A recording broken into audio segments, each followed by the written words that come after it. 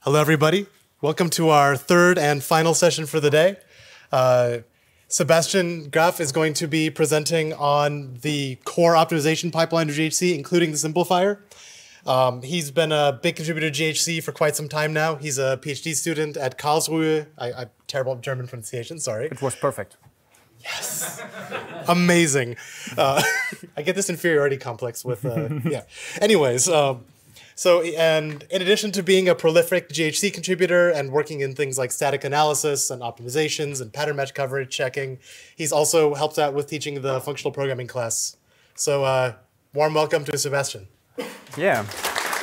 All right.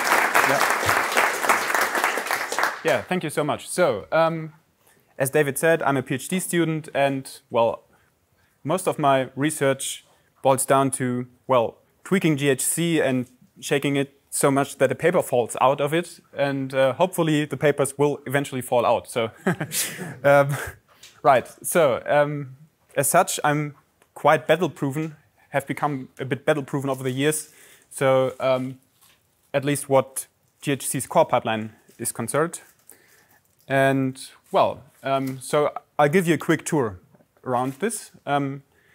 So what we will focus on is what I call the middle end, right? So we've just heard a talk about the front end, one pass in the front end named the renamer.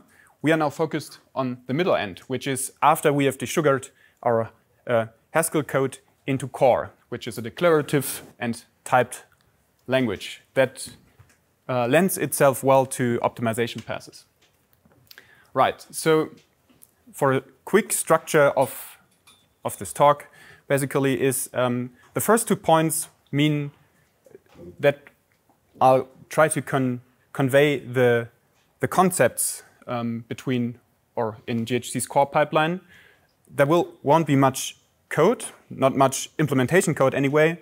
We will review a bit of Haskell examples and dive into core as needed. In the first part, we will actually get to know core a bit more, especially with respect to getting a feel for how fast something executes and where we can improve. In the second part, we will go over each core optimization that runs when you type 01 or 02 into your compiler. In the third part, we will actually have a little hands-on session, and we will try to improve the common subexpression elimination pass. There's a neat little issue here, seemingly neat, that we can try to solve.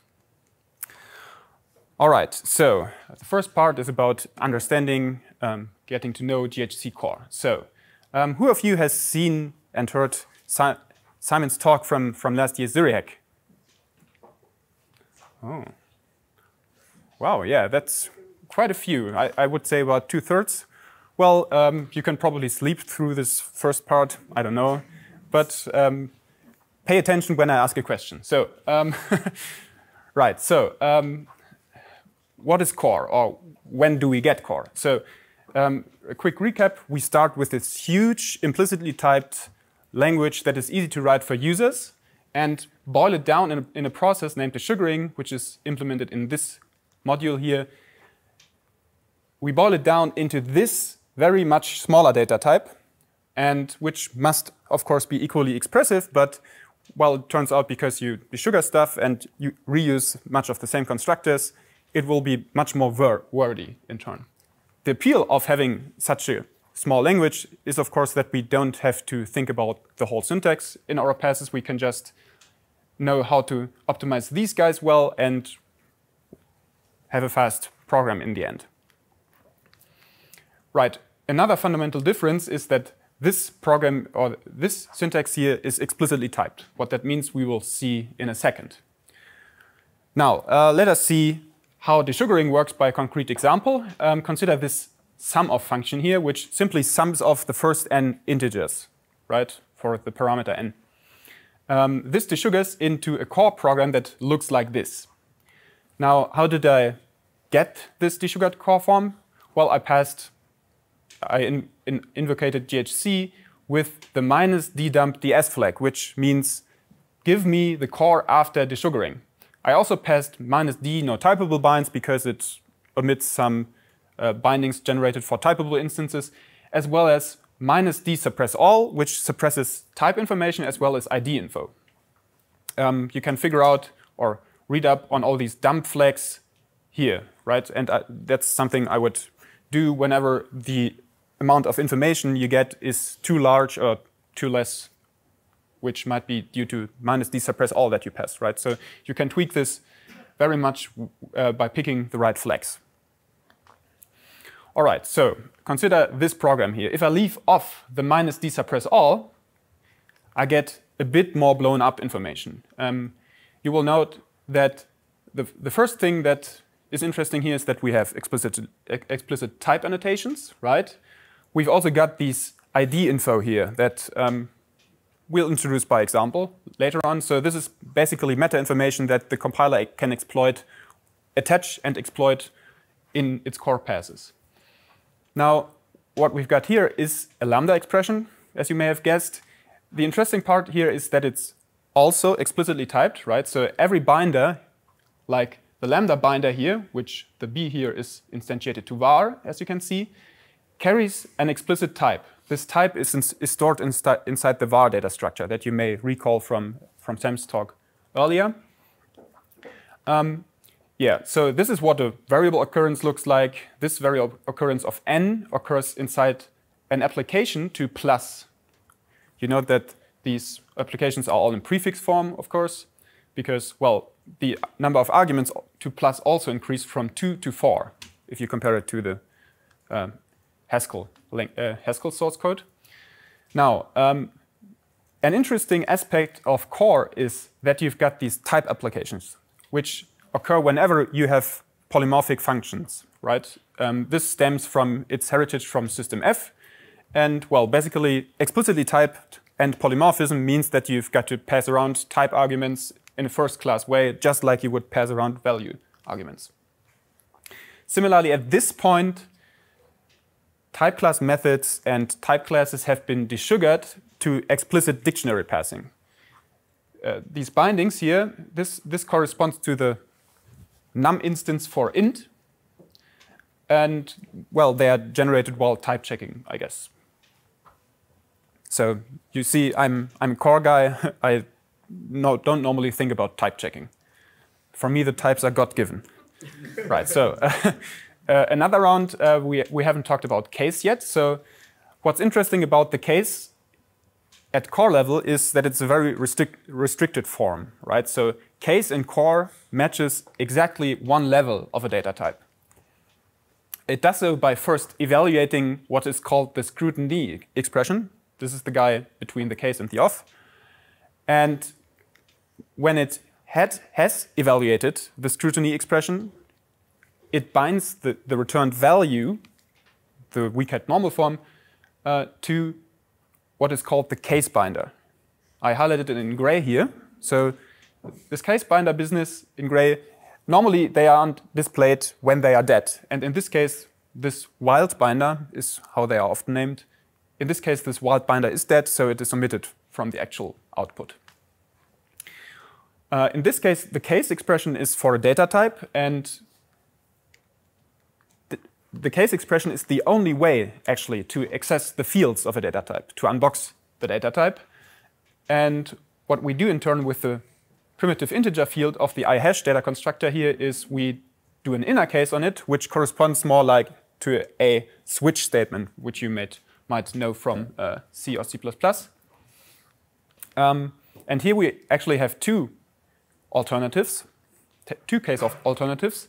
And you might note that these are basically unordered because, well, the default alternative, which is a fancy way of writing a wildcard match, occurs first here. But the default alternative also will only match when all the other alternatives didn't match, right? So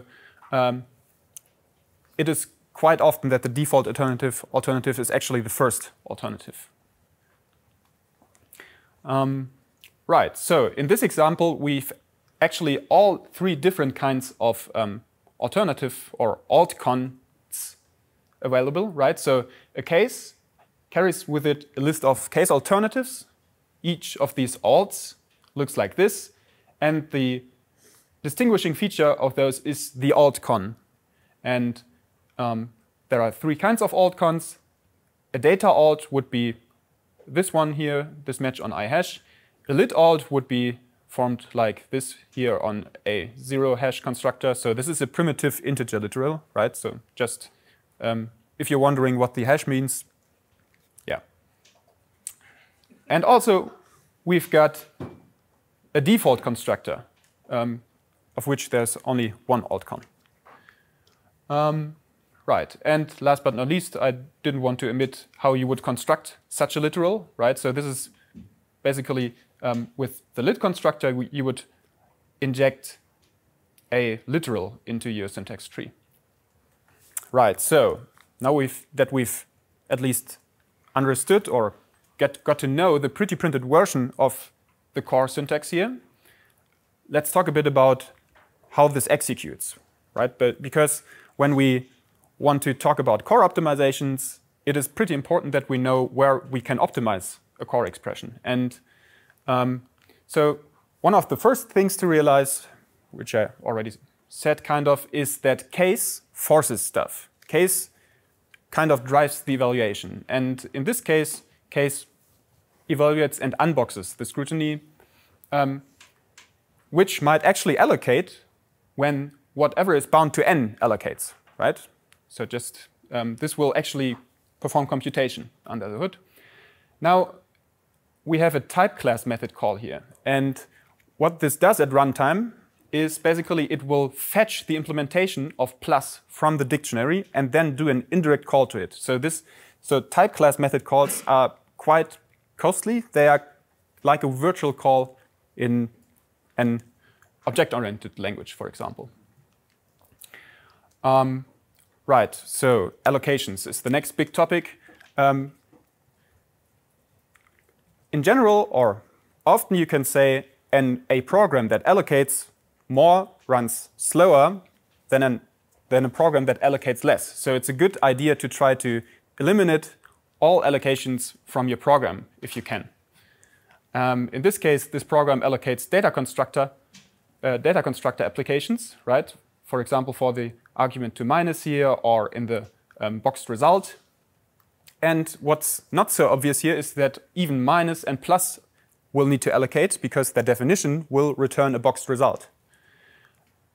And also, you will need to allocate a thunk, right? So Haskell, as much as core, uses the call by need evaluation strategy, which necessitates that we allocate thunks for arguments, such as the minus argument and the sum of argument here, which in turn need their own closure, right? So we need to allocate in the heap a closure so that at runtime, when we actually need to evaluate the argument, that we know how to compute it, right? So there is quite a lot of overhead introduced by call by need. Fortunately, often we get to optimize it all away, such as in this example. So what I did here basically is I passed -o, obviously, to activate the optimizations of GHC. And I also passed -dedump simple to get the simplified core output. And then we arrive at this form here. The first thing that's notable is that we made two functions out of one, right? So this is called the Walker-Rapper split, which GHC performs after having done strictness analysis. Basically, what GHC found out is that, well, we can factor sum of in a form where we do all the unboxing and reboxing of the iHash constructor inside the small wrapper functions called sum of, so that the kernel, the recursive kernel, the worker function is completely free of any iHash constructor allocation.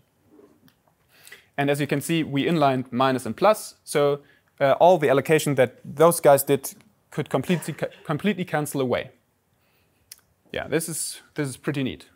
By the way, if you've got questions, don't hesitate to ask them immediately, right? Are there any questions so far? Oh, yes, there's a question.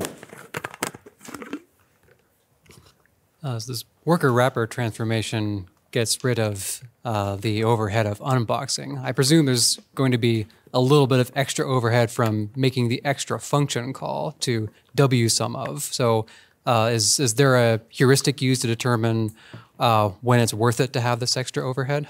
So I guess part of the question is also why do we even need the sum of function, right? So I mean, this guy is so small, GHC will try to inline it at every call site.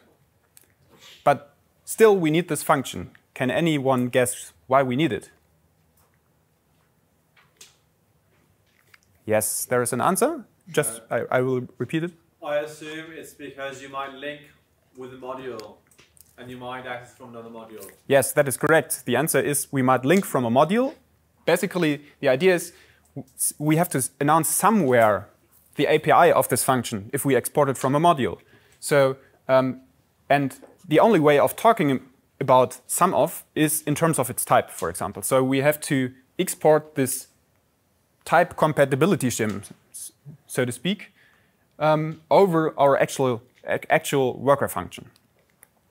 So Ryan's question in turn was, didn't we actually make our program a bit slower in case we don't actually make many calls here?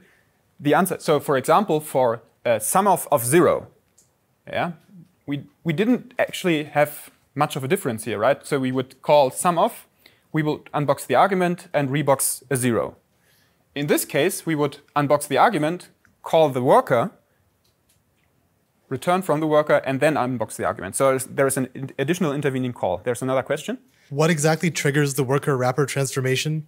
Is there anything wired in about iHash, or is it merely the kind of the type of the parameters of iHash? I'd rather postpone this question to later when we revisit the worker wrapper transformation. Could you then repost it, or could you someone remember to re-ask this question, please? Thank you, in case I forget it. To conclude Ryan's question, yes, there is an additional overhead in this call, but it's negligible compared to the opportunities that it unlocks. Don't we also often inline the wrapper? Exactly, but the question is basically if we can't inline the wrapper, then there is an overhead actually, yeah. But it's small. I think we have 2 more questions. Oh, yeah. So is $f numint the dictionary for the type class? Exactly. It's the type class instance. Sorry, it's not the type class, it's the type class instance for int. Right, so, the type class instance for int. But normally you said that the first argument to a polymorphic function would be the type. So is... Oh, right. Oh, yeah. So is $f numint a type? Oh, okay. So this is what we initially started out with. Then I introduced what happens if I leave off the minus d suppress all, and then we have the add int there. So does that answer the question?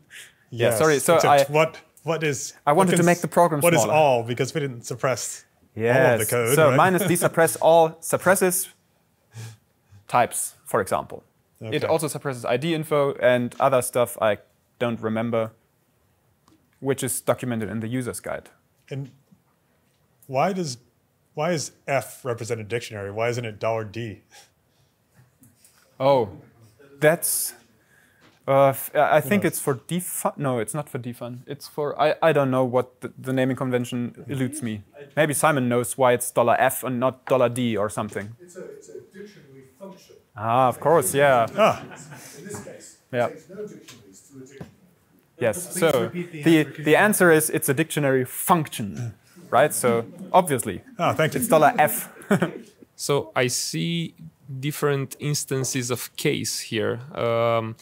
So previously, on the left side, we see a case that has 2 alternatives. Then there's somewhere a case that actually unboxes an int somewhere. But on the right-hand side, I see, yeah, exactly. And on the right-hand side, I see, if I'm not wrong, 2 cases that don't seem to do anything. Like, no, the second one. The second, that one, for example. Yeah, okay, so that's a bit tricky. The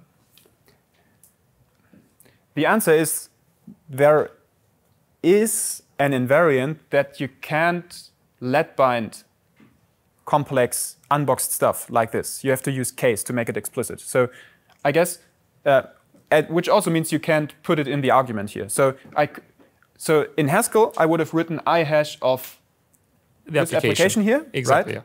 Yeah, but you can't do it in core because we will actually get back to it hopefully very much later on at the end of the talk. So the answer is that GHC assumes that it can float anything freely, which occurs in an argument to a data constructor or to a function. And well, if it's unboxed, it means you float around evaluation of stuff which potentially diverges. So yeah. So there is an invariant that if you can't prove that it terminates, you have to case bind it in this example. Right, thanks. I'm not really familiar much with core, but like, why does it deal with integers this way, like wraps them in the first place? You mean why we desugar Haskell integers to something that is boxed in the first place? Yeah. Right, so imagine that you have a thunk, like sum of 1,000.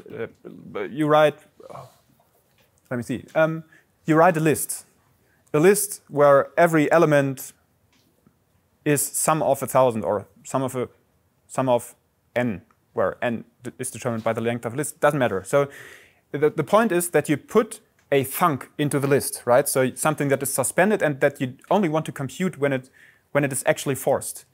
So the only way you can hide thunks is by a pointer in direction, right? So everything, even integers, must hide behind a pointer in direction if you want to put them in a thunk.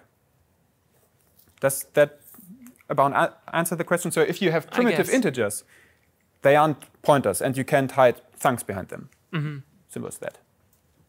Thanks. Right, OK. Then I'll continue with our journey here. These are good questions. Keep shooting them. Right. Oh, so now that we've optimized, we've got to run it. Right. So this is the unoptimized program. You remember this is the optimized one, perhaps even with O2. I don't recall, actually. So what happened is the allocations went down by 85%, which is huge, right? And also the runtime, if you look at the runtime, you notice a speed of over 200%. So yay, GHC. But, I mean, it still allocates. Where does it allocate? So this is something where the people who watched Simon's talk from last year should wake up and answer the question.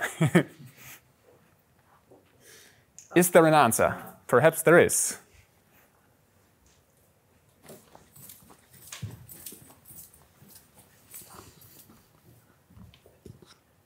Is it the call stack, the continuation stack of cases? So yeah, the call stack, exactly. So this function here, it isn't tail recursive. So imagine you're a compiler and you have to compile this call site. What are you doing? So basically, you can jump to this function, but at some point you've got to return. Where do you return to? And also, right, you've got to return to something that references m, which is bound here, and also the result. So what happens is that a continuation is pushed onto GHC's continuation stack, right? And this stack doesn't live actually in the C stack. It actually lives in the Haskell heap, in the managed heap.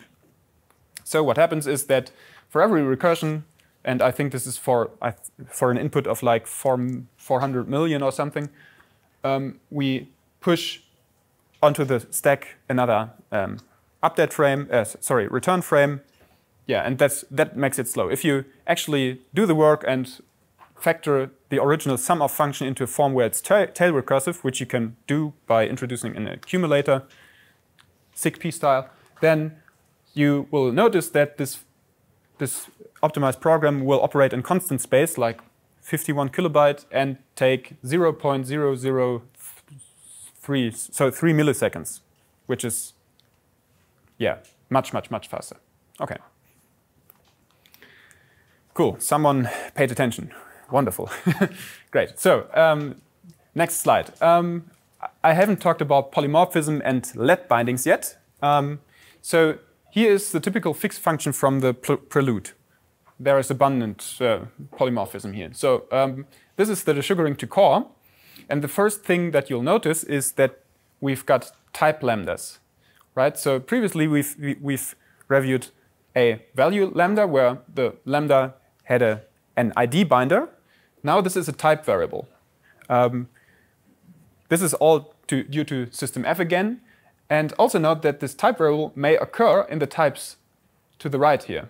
So, and relatedly, at the type level, a type lambda is accompanied by a for all binder, right? So this is advanced type system stuff. Well, not so much, but in core, this is all explicit, right? And the other thing is, well, this encoding of a recursive let binding isn't particularly surprising, apart from that we have explicit let recursive bindings, right? And what is interesting is its right-hand side. The right-hand side here is not a value. It's not a lambda, and it's also not a data constructor application. So this is a thunk. And these thunks are memoized in our language, in our call by need language, so that after it has been evaluated, its runtime object will be overwritten with the value it evaluated to. One more example for casts and coercions, which I haven't yet covered. So coercions basically encode equality proofs between two types. And whenever you write a new type, for instance, you introduce such a coercion into the program, which is used by the compiler. So the new type constructor A introduces a coercion from H to int in this example. And then when you actually unpack such a new type constructor, what the sugaring to core contains is a cast expression, which casts along this coercion. So the A guy here has type A, and the coercion goes from H to int, so the total expression here has type int. These casts, they are zero cost, which means they are actually erased after we leave core. So they are a pure type system theoretical construct. Yeah, and nevertheless, it's important that we care about keeping them small because they affect code load in the simplifier. And, well, yeah, we've got to make sure that we keep them as local as possible. Right. The only constructor I won't be talking much about is the tick constructor, which, as we've already heard, wraps around debugging information. Yeah, if that comes up during your core journeys, I suggest you check out the headocs because that's what I do every time I need to look up what tick means. There is a question? What are the other things that might result in a coercion being introduced or a cast? Right, so exactly. So thank you. Forgot to talk about this. So I said new types and, well, matches on new types introduce coercions, but also type families. Type families, whenever you let a type family reduce, the proof of that reduction is carried along in a coercion, right? And yeah, if you have some type family f of bool equals int, then and you want to use something of type f bool as an int, then what happens is that you have this a guy of type f bool and cast it along this coercion that says, well, f of bool is int, and then the whole expression has type int. Get-its too, yeah, sorry. Yeah, of course, yeah. Get-its actually contain these. No, it's not about the fields that. Oh, yes, get-it contains as a constructor. So the sugaring of GIDTs is such that the data constructor contains a proof that the result type of that data constructor is of a particular form.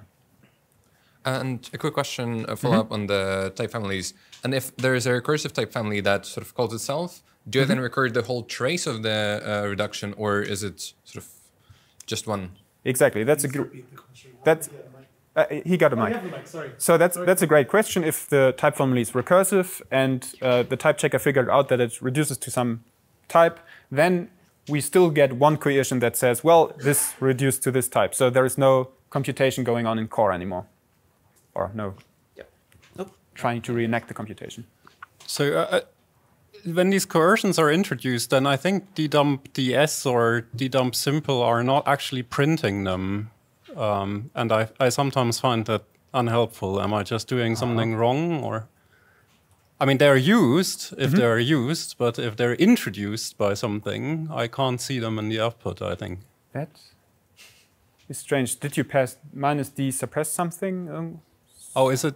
Okay, could be. Yeah, so I think so they're -d suppressed, okay. -d suppress all will, I think, also suppress casts. I remember Simon's talk's title was mentioning core being 9 constructors, but I'm counting 10 here. So is there a new one introduced in the Yeah, I meanwhile? mean, tick is the, how do you say, the ugly duckling or something? I see, thank you. I guess. So this is something I wondered this morning too, but yeah. So tick doesn't actually carry any semantic meaning as far as the program semantics is concerned. It's only there for debugging, for profiling, for coverage. Sorry? Coverage. Coverage checking, yeah, exactly. Yep. So, no, not coverage checking, but coverage. Code coverage reporting. Exactly. Yeah. All right, so off to the next section. GHC's core optimizations. Right, so we've now left the desugarer and we've introduced a bunch of core syntax, and we can probably read some pretty printed core. Let's leave it at that, because now we're going to talk about optimizations in terms of Haskell again, because it's much more to the point to talk about Haskell and dive into the core of excerpts as needed. So this is the whole compiler pipeline with -01. You can read this off by going into this module here, GHC core op pipeline, and read the get core to do function. So the first pass that happens is type class specialization. Consider this program here where we have the foo function. Now you might remember that this here is like a virtual call, right? So what happens at runtime is we fetch from the dictionary denum in this case, which is passed in as an argument, right? So this is when it's $denum, when it's bound as an argument. We fetch from the argument the implementation of plus and call it with, well, something here is an integer literal, which will desugar to from integer something. Now, this is all pretty wasteful, given that main will always call foo with an int, right? So this is the call site here in main, and what the type class specializer does is it looks for these call sites to a polymorphic function such as foo, and it will then, given, yeah, so in this example, it will take foo and partially evaluate the body of foo for this dictionary. And this yields this specialization function as foo here, in which, after a pass of the simplifier, which will do inlining, will, well, simply expose the primitive integer operation, right? So this is a great speed up, in fact. And, well, how does the specializer do this? Well, it allocates a rewrite rule of this form here.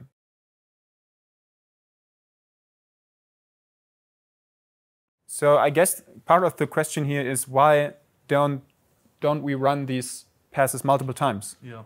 So how often do you want to run them? Do you I'm want seeing to run a lot them of these until you passes reach are a running fixed multiple point? times, right? But not specialization. You want to run type class specialization multiple times? I guess. Yeah, you could.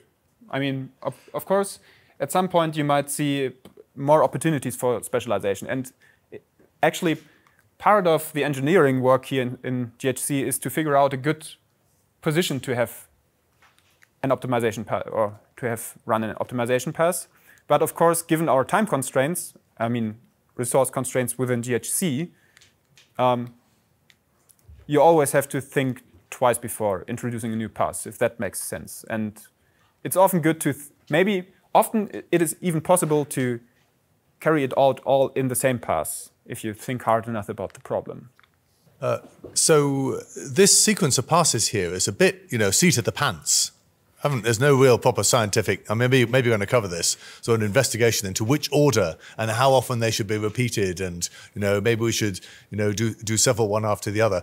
So there was some, now I'm suddenly blanking on her name, there was a PhD student in Edinburgh who wrote a fairly recent paper who did a fairly systematic study about trying to reorder transformations. And I do think there's some low-hanging fruit here. I think we could probably get, an extra 10% of juice without increasing compilation time if you could just use as much energy as Switzerland consumes in a week to do lots of different, trials to see which order the transformation should go in. So I think there's a useful job of work to be done there. It's all very seat of the pants at the moment. Let's make it better. Celeste. Celeste, that's right. Yeah. Celeste Hollandeck. That's right. That's it. So this is float-out. Actually, float-out runs twice, as you see, and this is probably what caused the question. So also, as I mentioned, this first pass of float-out is a little bit different than the latter one because it will only float out stuff that has no free variable whatsoever. So basically, this means always to the top level, but not quite because that apparently does mean something else because there are two separate configuration flags for float-out. Whatever. So coming up now is the simplifier. So when I talk about the simplifier, I mean a bunch of cascading local optimizations plus inlining. And what I don't mean is the entirety of all core optimizations, which I would refer to as core simplification or something like that, right? So the simplifier does so many things, it's worth having a short digression. So the most important one, at least to me, is that it removes CRUD. So it performs a bunch of local optimizations, such as case of non-constructor, and beta reduction, which, well, just tidies up the program. The second most important optimization is let inlining, because otherwise the first one won't have anything to chew on, right? So it does also do let inlining. It also does apply rewrite rules, such as for the specializer that we heard earlier. And actually, the rewrite rule framework is pretty important because we've got list fusion, which builds on the three distinct phases that the simplifier runs in, right? So this main pass of the simplifier here, it actually runs thrice. And by running, I actually mean there are multiple iterations in that the simplifier goes over the program until it can't improve it anymore. And then the next run of the simplifier happens, right? And, well, we've got 3 runs here to order the activation of the rewrite rules necessary for list fusion. Then the simplifier also does constant folding, which neatly piggybacks on the rewrite rule framework. It does EDA expansion and reduction, which unfortunately I won't be talking about today due to time constraints. And, well, it also does a bunch of other stuff that you can read about in the compilation by transformation thesis by Andre Santos, which is pretty interesting. And also, well, it does some more newish things on cast optimizations. Are there some kind of guarantees of termination of this simplifying process? Are there termination guarantees? So, as I said, each run of the simplifier does multiple iterations, right? And I said it iterates until it doesn't have anything to chew on anymore. But it can, in fact, happen, and it does happen, that the simplifier has more to chew on even after 4 iterations, I think is the current bound. And then it will output a warning, basically, and say, well, I've got to give up at some point. And if you want more iterations, you can pass this flag to increase the number of iterations and pay for yourself in compile time. Cyclic inlining. Sorry? Like cyclic inlining. Cyclic inlining is this is another great question. So you also probably want to know when I'm doing inlining of a recursive function, for example, right? This could be very harmful. And indeed, GHC does not do inlining of a recursive function unless there are multiple recursive functions, and it can pick out certain loop breakers so that every possible loop is broken while doing inlining. I'll add to that in a second. So, local optimizations. One particularly simple one is case of non-constructor. If you've got a program like this here, which users often don't often write, but can arise after some other transformations such as the specializer has run, then GHC performs an optimization called case of non-constructor, in which it replaces basically, well, the case eats the data constructor, and which amounts to inlining the tuple into, well, the alternative here, binding x to true and y to false, and we get this expression.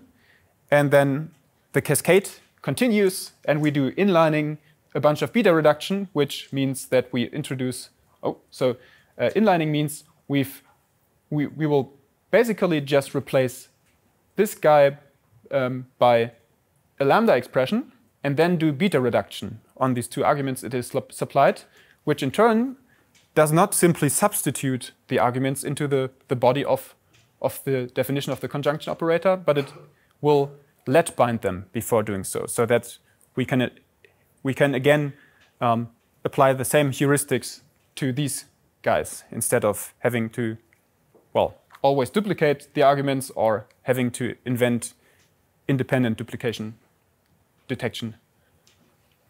Right, and then after performing a bunch of more let inlining and then one more case of non-constructor, we arrive simply at false here. So inlining, this is the next key enabling transformation. Sorry, it's the next key transformation I want to talk about because it enables so many other optimizations, right? So inlining in itself doesn't do anything good, right? I mean, you get rid of the call overhead, but the call overhead is most of the time negligible.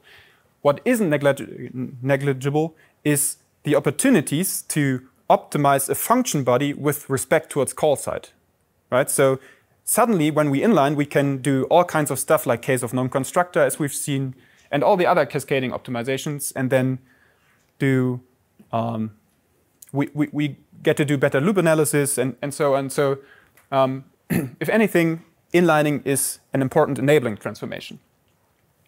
Right, inlining works by simply taking the right-hand side of a let-bound variable and inline it at the occurrence of a let-bound variable. In this case, we've just inlined one occurrence, but in practice, you could also inline at all occurrences in which the binding is dead and you can drop it. Now, there is a technical challenge involved with inlining and substitution in general, namely name capture. So consider this example here.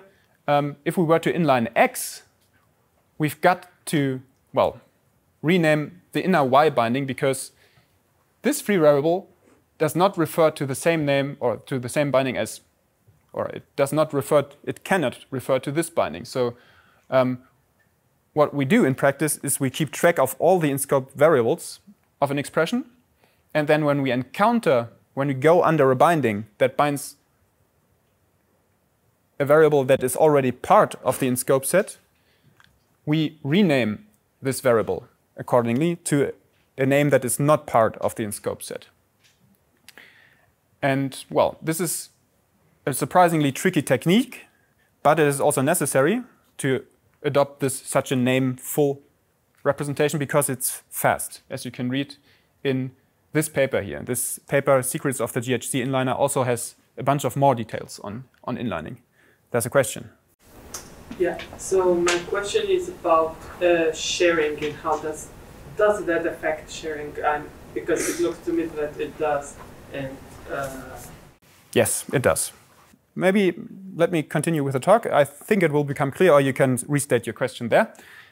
So, technical challenges aside, there is also an engineering challenge here to solve, namely, when should we inline? So there are a lot of heuristics, and they are all described in this paper I just said. So, for example, is it okay to duplicate the code of the right-hand side?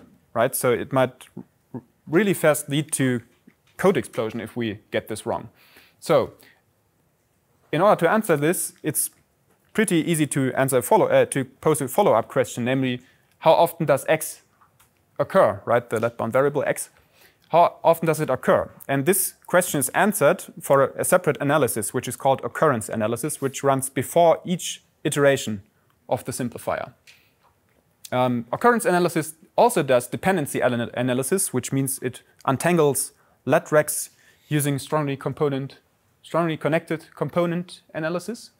And it also identifies join points the other question is, when x occurs multiple times, we might still want to inline it if it is reasonably small, right? And reasonably small might also depend on how viable it is to inline it.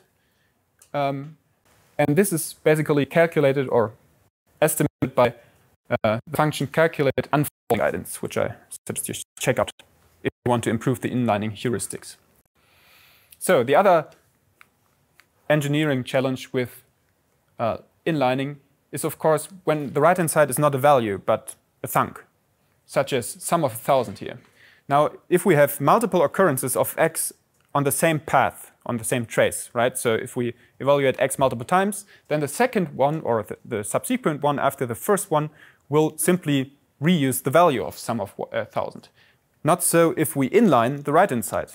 We suddenly duplicated work, is what we call it. And depending on how much work that is, it might be viable to actually duplicate the work. And this is, for example, governed by express HNF in GHC core utils, which determines whether something is a value.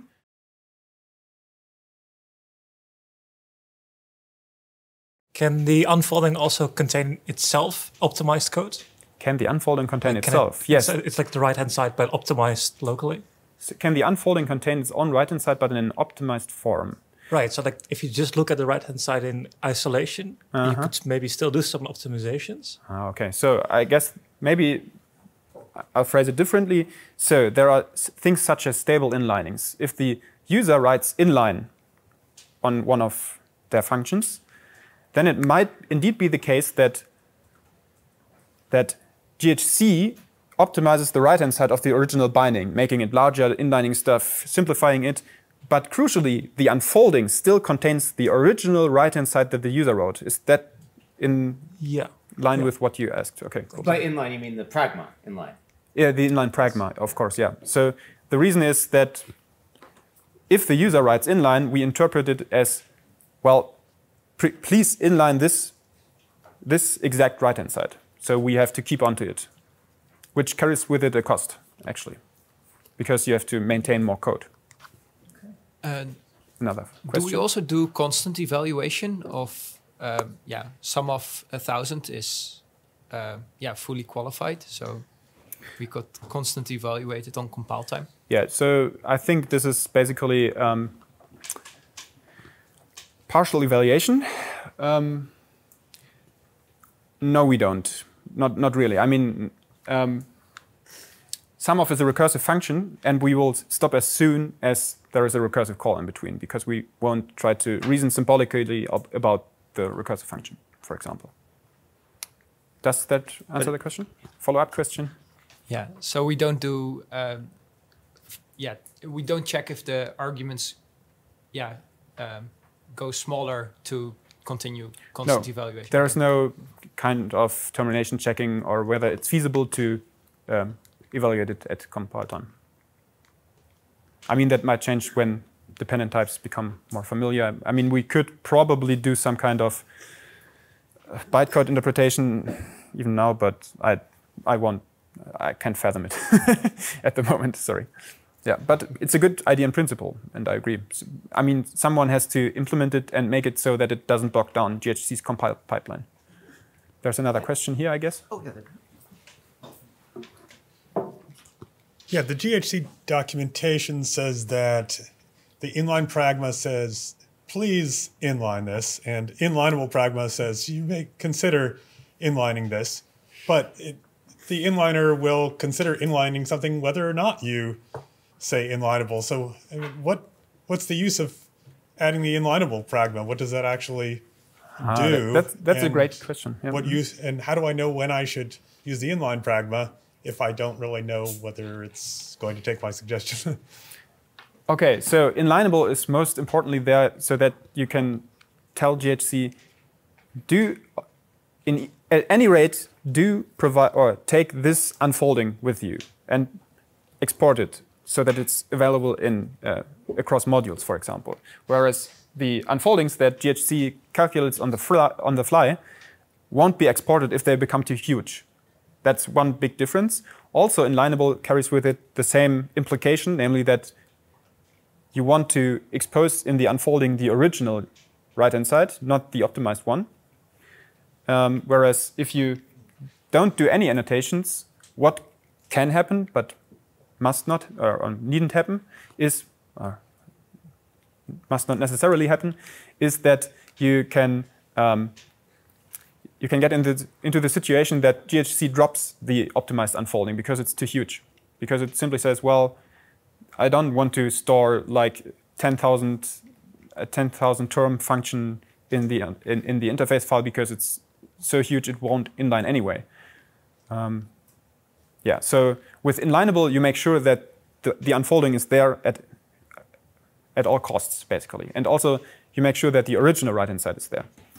You can control that the inlining, the unfolding is there with a compile time flag, which is f expose all minus f expose all unfoldings.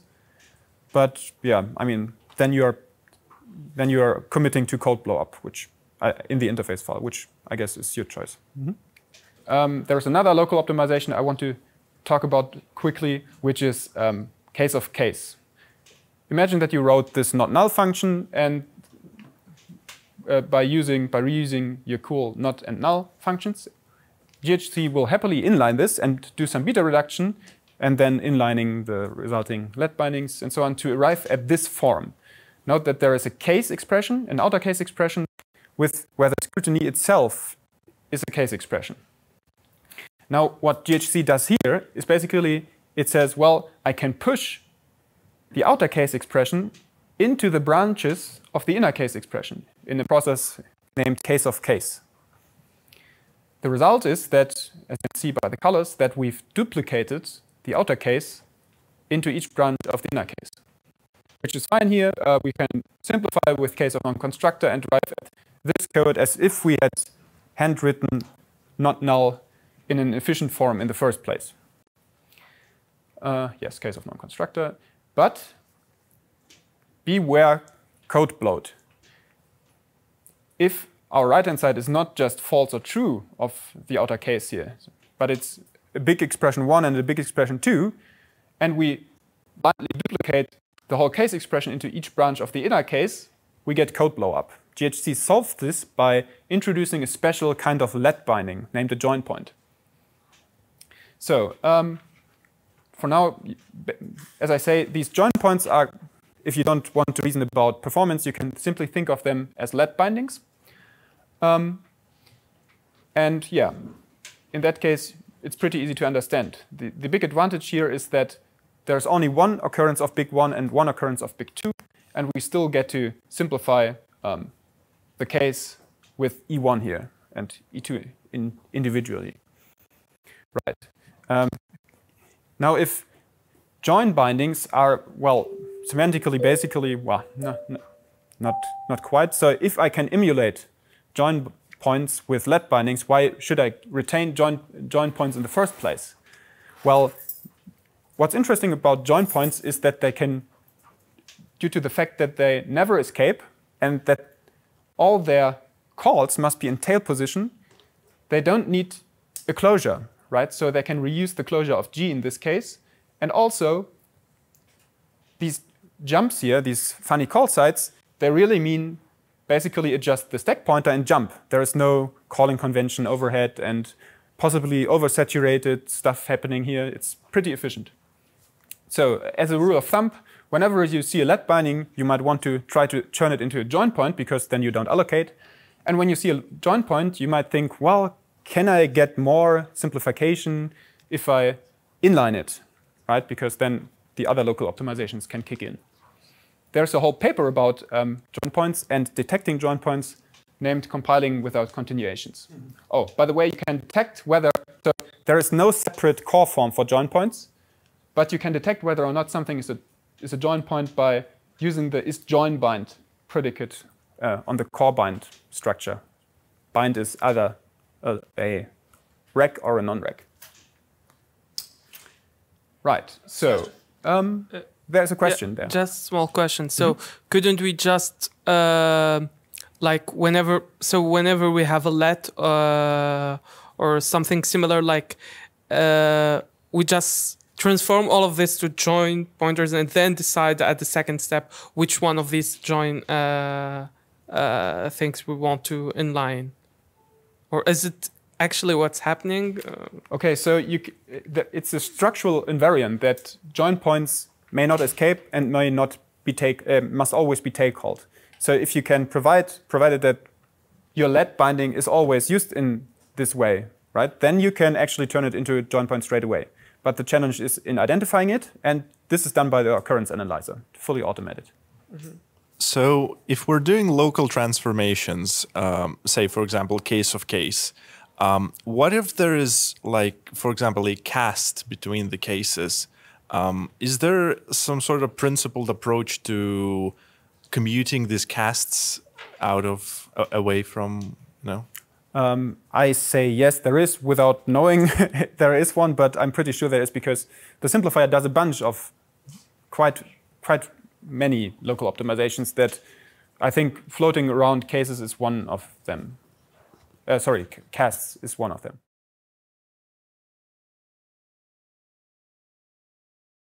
Let's continue. Right, so join points. We've discussed join points. There came up a question whether or not these jump guys, these jump statements here, do carry meaning or what they mean. The answer is these are simply inserted by the pretty printer. So as far as the core code is concerned, this is simply a variable occurrence of J1. Right? The only distinguishing feature is that the occurrence of the variable carries with it the var data structure, right, of the variable. And inside the var data structure is stored the information of whether or not this is the corresponding binding is a join point or not. And as always, stuff like this is, so the new variable data structure, if it was changed before, is propagated to use sites by occurrence analysis, if you wonder how they get there. Local optimizations are kind of like the bread and butter skill of every compiler. So it's quite crucial that GHC has its own too. And they are so useful, in fact, that they run after multiple times or at multiple times during the compilation pipeline, right? So right at the beginning is a gentle pass. We run it right here and here and here. So this is indicated by the dashed orange lines. So there's kind of a symbiosis here happening. So global optimizations can focus on their great goal of achieving more clarity of the program code, while they can expect the local optimizations that happen afterwards to clean up after them.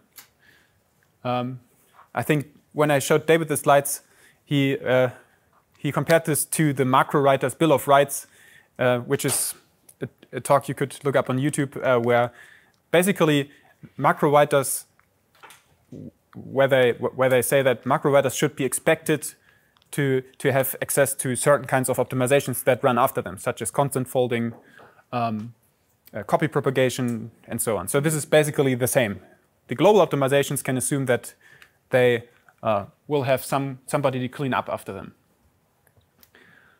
So I've listed you 3 papers here that are relevant to the simplifier. As I said, the center's thesis here lists many more of those nifty local optimizations. Another question? Sebastian, can you be more specific? By local optimizations, you mean simplification, like the simplifier, right? Yes. And global, you mean what? Local optimization, by local optimization, I mean these small transformations, these small local things that do case of known constructor. There is some local let floating happening, beta reduction, I would consider a local optimization. Right, so these kinds. I think there are a lot more that I don't recall currently. Hence, in this first paper here, which is a PhD thesis, there is a much bigger list. There's another question. Sorry, can you explain again what you meant by global? What do I mean by a global optimization is the question. Well, global optimization passes are these guys here, basically. So any of these guys may run with the sole purpose of finding some kind of particular code patterns that could be optimized, maybe even beyond function boundaries, such as the specializer, right? The specializer looks at call sites of a function and figures out, well, I could, because I call foo at int here, I can provide a specialized version of foo. But what the specializer doesn't need to care about is how the rewrite rule is actually applied. Well, that isn't true particularly lately, but it doesn't care about exploiting the specialization, right? So all it does is it says, well, the dictionary that you pass to the type class method plus, this is the num instance of int. It doesn't do the inlining of projecting out the particular implementation and then projecting out the application to the primitive addition function, for example. This is all the work of the simplifier. Okay, so just to clarify one more time. So you're saying that the simplifier runs at each of those lines, at each of those dotted lines? Exactly. Yeah. The dashed lines indicate when the simplifier runs. Yeah. In addition to the main run of the simplifier, which is, so the main run is the main run because it has a certain purpose, namely to enable those three phases to activate inline pragmas and rewrite rules to enable the list fusion framework, for example. At least that's how I interpret it. Yeah. So. Right. So float in. Float in is a pass that simply figures out, well, foo here only uses a on one code path. It doesn't use it whenever n is odd. So it would be odd to allocate a whenever to allocate a even on the odd code path. So what it does, it performs a free variable analysis and figures out, well, I can push it into the first case branch here, and we are all good to go. Right, call arity is a pass that, unfortunately, I'm not going to cover today. There's a whole paper about it, if you're excited about it, which you will be after you read the paper. I was. Then, yeah, you probably know more about it than I do, because it's quite a long time since I read the paper. Right, demand analysis, on the other hand, is another big one, and one I'm particularly invested in. So the purpose of demand analysis is to try to find out how often and how deep an expression is evaluated. Together with constructed product result analysis, the second guy here, demand analysis also determines whether or not a box is used or not. So we can't really see that in this representation, but we can see it in this representation. So what demand analysis figures out here is, first off, that sum of is strict in its argument, right? So strictness is a necessary condition to be able to unbox arguments in the first place. Now, what demand analysis also figures out is that the box, the iHash thing here, is never used inside the body, right? So there's no as pattern here. That's the way you would see it in source Haskell. So, yeah, the box is discarded. Furthermore, there is quite some redundant boxing going on here. So that's the job of constructed product result analysis to figure out, well, sum of will box up the result at each exit point, right? So all the boxing up could be moved to the callee, in fact. And now that demand analysis and CPR analysis have figured this out, the next pass is the worker-wrapper transformation. And what the worker-wrapper transformation does is basically it tries to move all the blue parts, which denotes kind of, so if you look at sum of, you will notice that it allocates stuff on the exit, or when it calls itself recursively, and it will unbox stuff when it is entered, very roughly speaking, right? So if we were able to move the boxing up from the exit to the begin of the function, the boxing and the unboxing would simply cancel away. And that's the idea of the worker-wrapper transformation. Basically, the code fragments here in purple and the code fragments here in blue, they correspond roughly to a function structure such as this one. And when we simply apply the rolling rule of fixed points once, we get to push this guy out, but also duplicate it at the end. And now these two functions, they cancel out.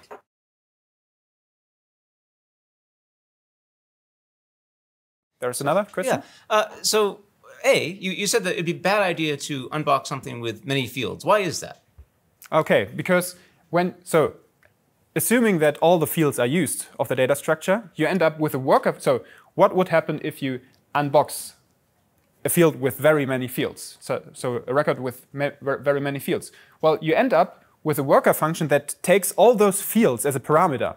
Now, if you've got a record with 280 fields, you end up with a function with 280 parameters, but you only got 16 registers. So what inevitably will happen is that some of those arguments will, for the function call, be spilled onto the stack. And I don't mean the C stack, I mean the Haskell stack, the same stack that is responsible for doing the return handling, the continuation handling. Whereas if you didn't work a wrapper, you'd have to pass one thing. Exactly. Yeah. So the other question I had, so CPR and worker wrapper seem kind of duals to one another in some sense, right? I mean, one is acting on the arguments, one's acting on the results, and they're both unboxing in some way. So is there something to be had? I mean, is that a valid observation? That's some. So actually, I've got some stuff in my mind that I've not come to act on yet. But so basically, demand analysis performs two things. One is how often and how deep stuff. It counts stuff. The other is the box needed or not? This is boxity analysis. Now, constructed product result is kind of like the dual to boxity analysis because, constructed product result analysis tries to figure out for the results whether the box is needed, right? So in this case, it's always freshly allocated, so you could push the allocation to the caller. And for the arguments, you would need the boxity analysis and say, if you use the argument somewhere, you don't actually save allocation because you need to box it up anyway, right? So this is they are very similar in a way. And I think they should be merged at some point, but not yet. For completeness sake, I guess you've already seen this function only in core. Now this is the definition in Haskell. Basically, you could write this into your editor and compile it, given the language extension magic hash and import ghc.ext. Yes. Right, so there's also a paper about worker wrapper. In fact, there are multiple papers about worker wrapper because it's a very nice mechanism, right? It's driven by types and you can have nice fixed point properties about them and prove them. So there are quite a few papers. Right, exitification is the next pass up. We will also not talk about this pass, unfortunately. It's a small pass, very small pass anyway, and with a very specific purpose. So then we've a second pass of float out. Now we will actually also float to intermediate levels based on how many free variables there are and where these free variables are bound. But in this example here, we again float to the top level, only that there are now two occurrences of the same expression that we float to the top level. And this is on purpose because the next pass here is CSE, common subexpression elimination. And common subexpression elimination will note that these two expressions are equivalent and, we'll simply make the second one point to the first one and also make it so that the second one is actually completely dead and will be dropped by the next run of the occurrence analyzer, which, by the way, can also figure out that stuff is never actually occurs, right? So it can count that it occurs once. It can also count that it occurs never. So, right. So second pass of float in is same as before. No new. I mean, if you float out, you probably also want to float in afterwards if there are new opportunities after float out. And we finish up the -01 pipeline with another run of demand analysis. And this run here isn't concerned at all with boxity and worker wrapper. It's only there to count things. In this case, we are interested in finding, in this example, arguments that are evaluated at most once. Why is that? Well, if you've got a call site, so note also that this B here, or this F function, is also not strict in B, so we can't unbox it. But we can still infer that B is evaluated at most once.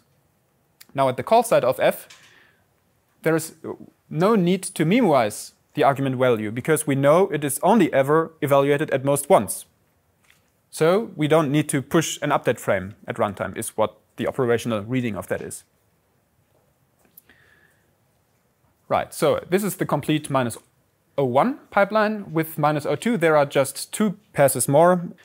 Case liberation is pretty simple. You've got a recursive function, and with a case on a free variable, what case liberation does is unroll the loop once, or yeah, well, basically copy the let binding to its occurrence site here, and then simplify, right? So simplify so that the simplifier can detect that the inner case here is fully redundant and simply drop it because it knows that V is of the form AB, and well, it can just reuse the outer case.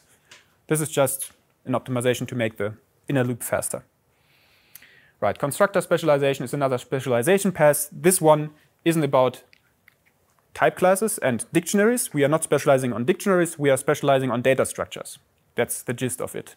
The challenge here is code blow up too. And constructor specialization has some very targeted measures to prevent that.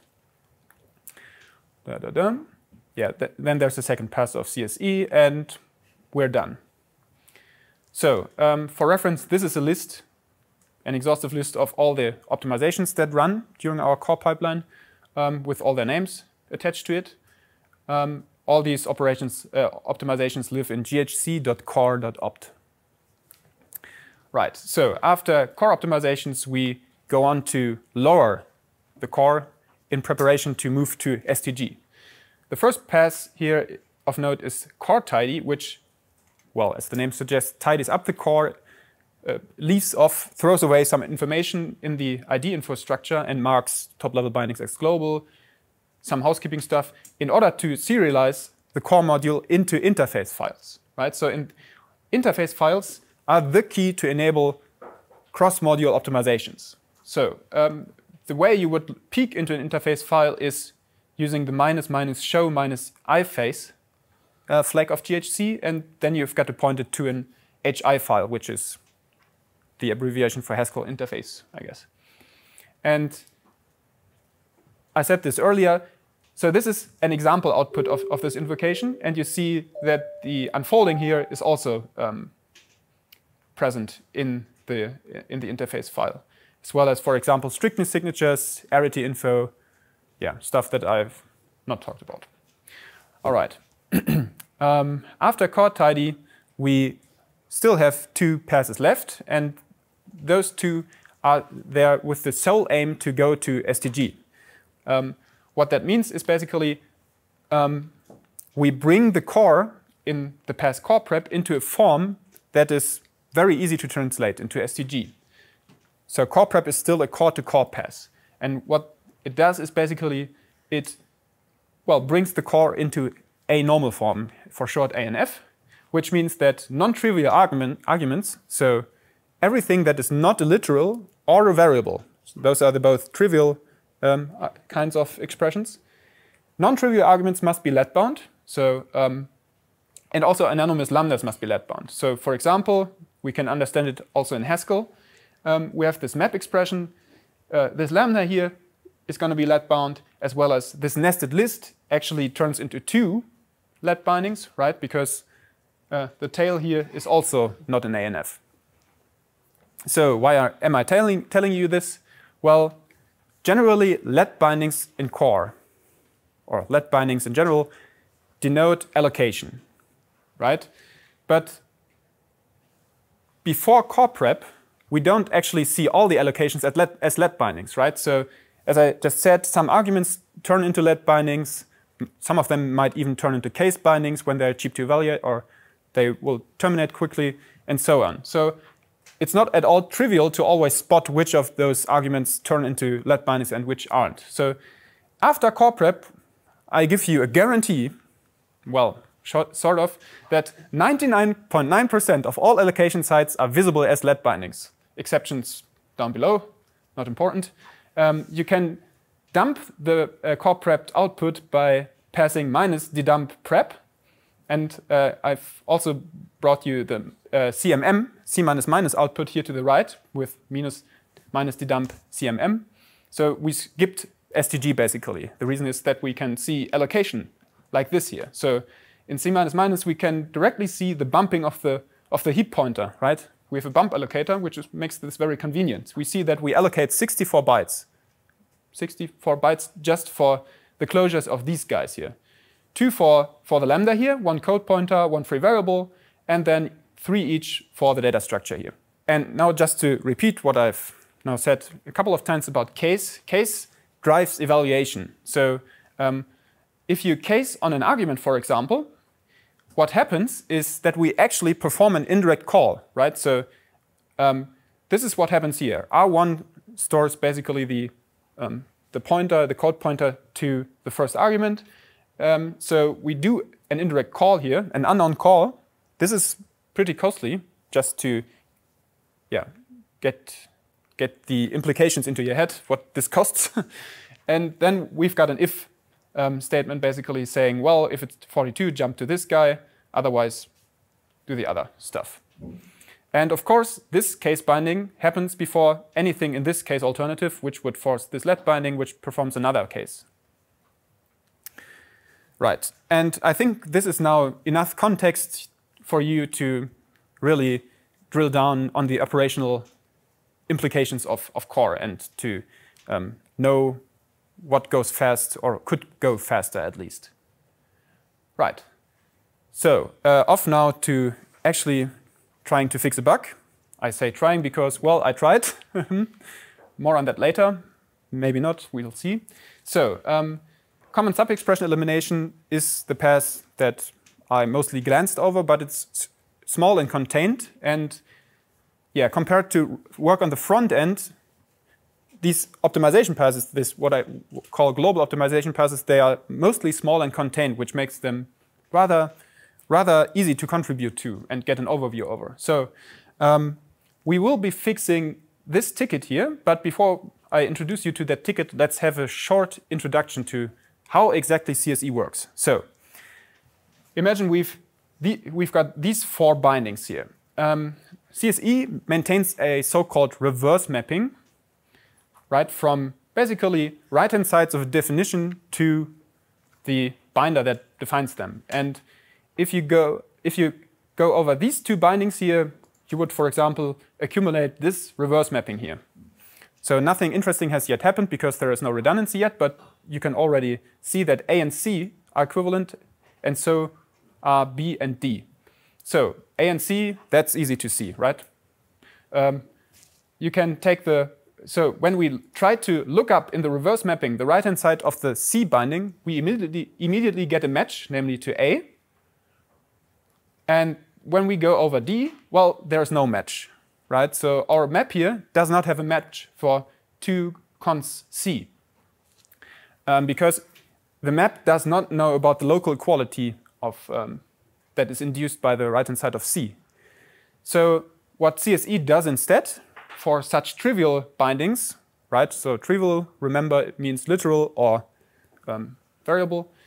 It instead accumulates a mapping, a substitution from var to var, so a renaming substitution, from C to A in this case, right? So we add the information that C, every occurrence of C is to be mapped to A. You can think of this second map here kind of like as a union find, to find the unique representative of the equivalence class of C in this example.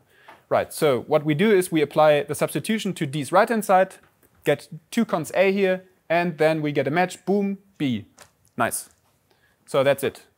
Of course, one thing here is important. We would only get the match if we applied the reverse map, the renaming substitution on the right-hand side before we do the lookup in the reverse mapping, right? That's pretty important. There's a question? Yeah, shadowing. So shadowing, Yeah. Is that allowed in core? And how, I mean, because it wouldn't be safe to, just rely on. Yes. It's always shadowing, right? So shadowing is not only a problem when we do inlining, it's also a problem when we do these kinds of passes. So when we move some kind of, every time we move under a binder, we have to do something to make sure that we rename in a way that shadowing does not occur. And the way we usually do it is by piggybacking on the substitution structure. I'll come back to that in a second because that's exactly where I want to go. I had a question about the demand analysis, and you made a remark there about the absence of an as pattern. Yeah. And I was wondering whether, like, if we were writing the sum of function in the 0 case as, like, with an as pattern, whether that would make any difference. Yes, yeah. In fact, I lied a little bit. So, what corresponds to an as pattern in core would be some expression using the case binder, right? So, the case binder attached to a case expression is kind of like an as pattern because it binds, well, the value of the match. And indeed, the code I showed you for sum of isn't actually the way I showed it to you because we will actually previously float out the I hash of 0 hash thing to the top level, as we will actually see in the issue that we are going to review in a second. You know what? Let's first have a short introduction to CSE. So, as you can see, CSE is pretty well commented, as is pretty much any corner of GHC, right? So the first part is only comments. Whenever you hit a new chord transformation that you want to get insight into, it's a good idea to go to CSE expr. This is the function basically traversing all expressions and trying to apply CSE as it sees fit. So the first thing to note here is that it maps an in expr to an out expr, right? So what does this prefix mean? Well, it basically means, if you go to the definition, you will see many passes apply substitution. And the prefix reminds us of whether or not the substitution has already been applied. So one very important thing to know about the concept of a substitution within GHC is that a substitution is apply once. You can't apply it multiple times. Doing so is a bug. So, right, so this guy basically means, well, before the substitution, and this guy is after the substitution. So let's have a short look at CSEnv. You can see 3 fields. The first 2 are the most important ones, right? So this guy is actually a substitution. So this is what the documentation and the nomenclature of in and out refers to. And this substitution is exactly the renaming substitution I showed you in the slides, right? Disable Clippy, yeah. That's a good idea. I'm not sure. I think it's called also hover or something. Auto hover, yeah, perfect, okay. Someone knows Cocoon. Oh, there we go. Yes, thank you. Oh, much better. Yeah, so this is, it works quite well when your screen is not so narrow. Right, so a substitution. This guy is the renaming substitution, and this guy is the reverse mapping, aptly named as such. It's a core map, but this core map guy is just a fancy way of saying I'm a map from core expr to A, right? And in this case, it maps to an out expr. Oh, also substitution normally maps to out exprs as well, right? It's an expr, but with the unwritten invariant that these out exprs they map to, they are always trivial, right? So they are mostly variables, I guess. This last field is pretty unimportant because it only applies to recursive bindings. I mean, it's unimportant to us right now. Right, going back to CSE expr, where is this, what? Yeah, okay. I guess it always activates again when I do jumping, whatever. So, we are now in CSE expr. So what does CSE expr do? What does CSE do? CSE expr do? Well, when it encounters a type or coercion, which, by the way, only occurs in an argument position and maybe on the right-hand side of a let. That's why we need these constructors.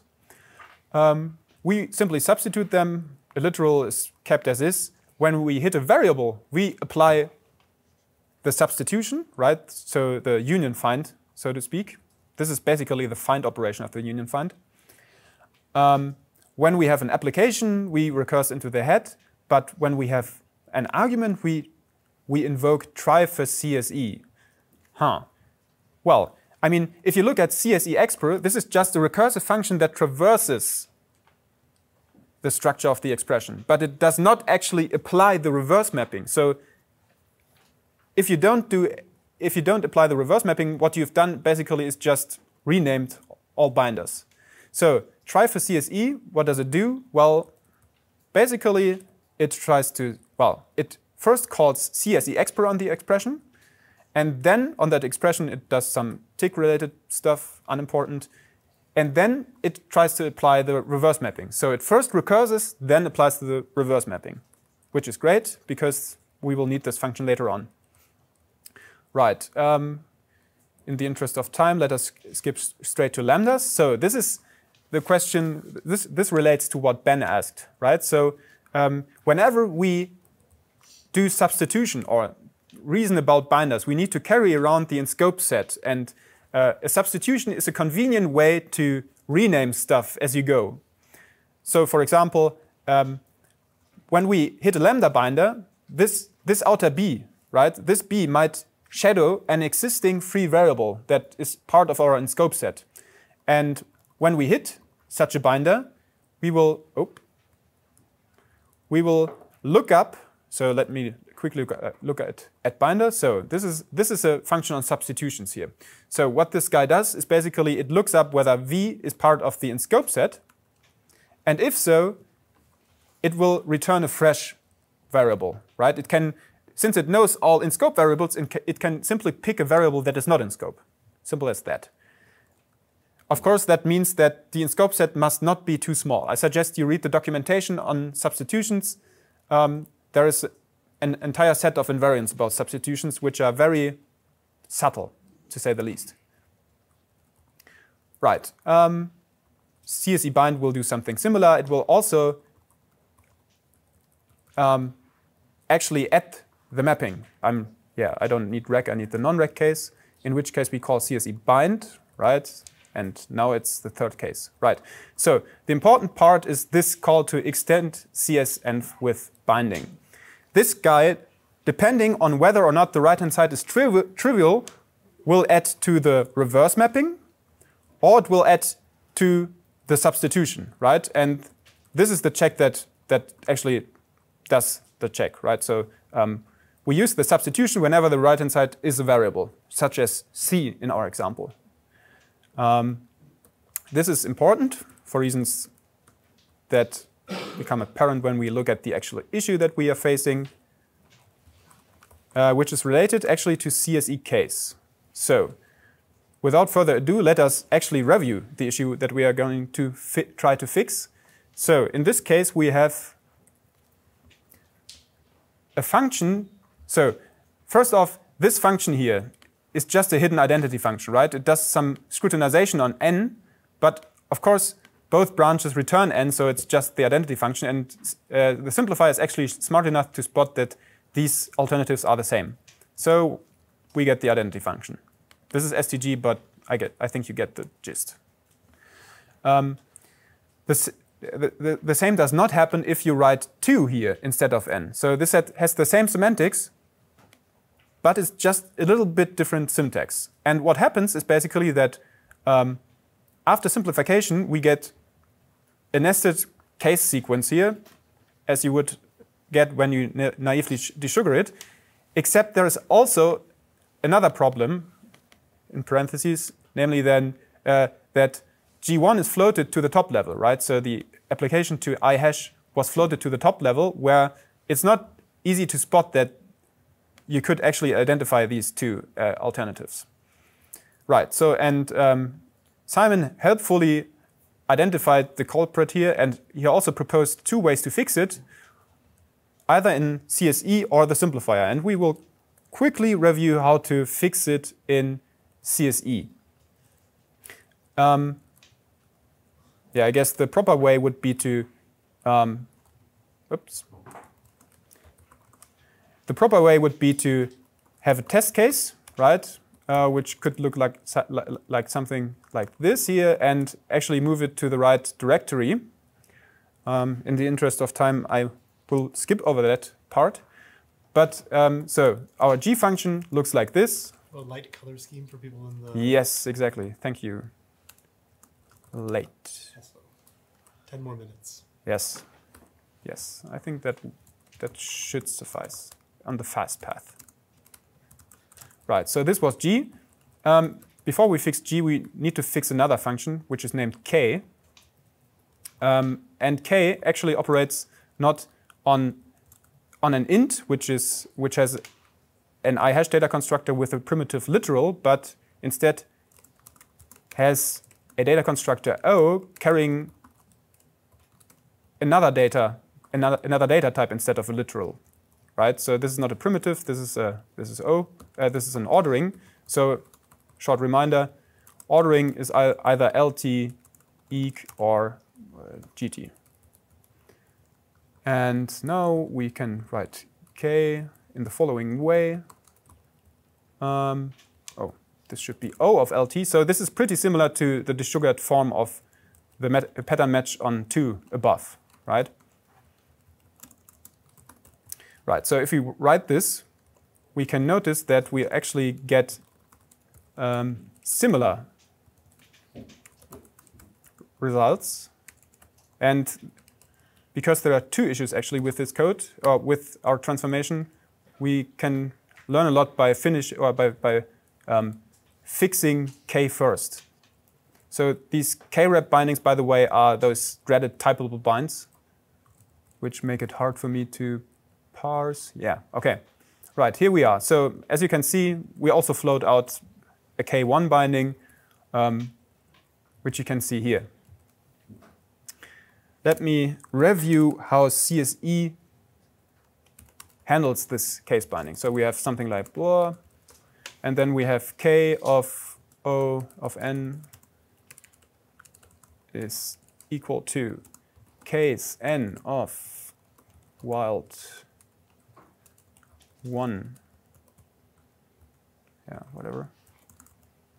I can probably faster, it's probably faster to simply copy and paste from here.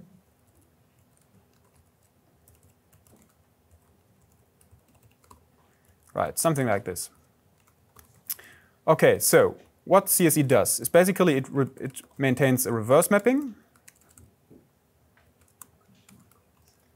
and the substitution, right? And at the beginning, both are empty. And when we encounter this case binding here, right? Imagine we are in this position.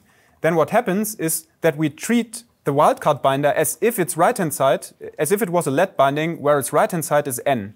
So what happens, because the right-hand side is trivial, is we extend the substitution with a mapping from wild x1 to n AWO, right?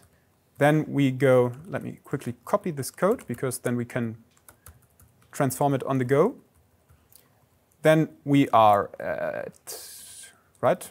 The next position where something happens is here, after we've entered the case alternative, which means we will add, so this is a summary of the code that CSE case does. Here CSE will add a mapping from this expression to this binder, right? So inside the case alternative of O, we know that O applied to blah is equal to n AWO. Then we move further inwards. Yeah, the wildcard binder here is dead, so I won't do anything to it. Don't add a mapping to it. So now here is the first occurrence, or the first place where we actually apply our substitution. We transform to AWO, right? Because this is the substitution that we carry around, right? And in the other case, we've got another local equality that we can make use of, which is added to the reverse mapping, namely that LT in this particular case alternative is equivalent to DS DMG. Right, so when we are here, we've got a problem because we can't go any further. So the first thing that we would need to implement is looking through the unfolding of K1. Right, so if we did that, we could inline, so to speak, the unfolding. And we would arrive at this code, and then we could apply we'd get a match in the reverse mapping in the argument here to ds dmg, and then this guy matches, and it all cascades back into NAWO, and then the combine identical alts function of CSE will detect, well, this is equivalent to this, and we can optimize it. Right, so this is the first part. We need to implement looking through unfoldings. The way we do this is basically we tweak the variable case, extract a function named CSE var that, among other things, does env of the. So we haven't done anything yet, right? So this is the otherwise case, but the interesting part is when we want to look through the unfolding, and the way we do this is we first test that we actually have an ID, because non-IDs don't have unfoldings, and then we match on the unfolding template, expand unfolding maybe, so this, you've just got to know these functions and or search for them for long enough to find them, as in my case. And now, so this tuple thing, this is the right-hand side stored in the unfolding. And what we do to it is basically we do apply try for CSE.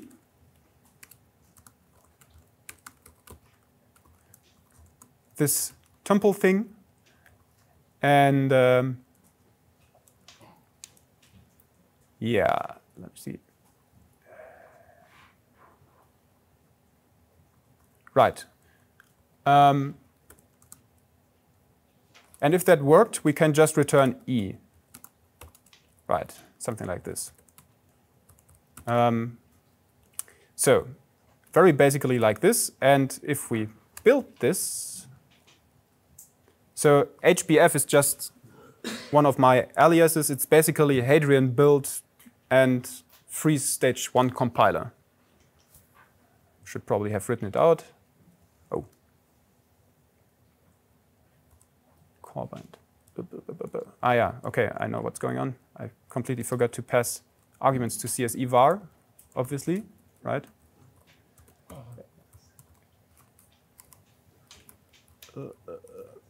I'm in the wrong. Yeah, and hopefully after this, we should be able to see the change. A very frustrating thing about Hadrian is that it takes so long to even start to build.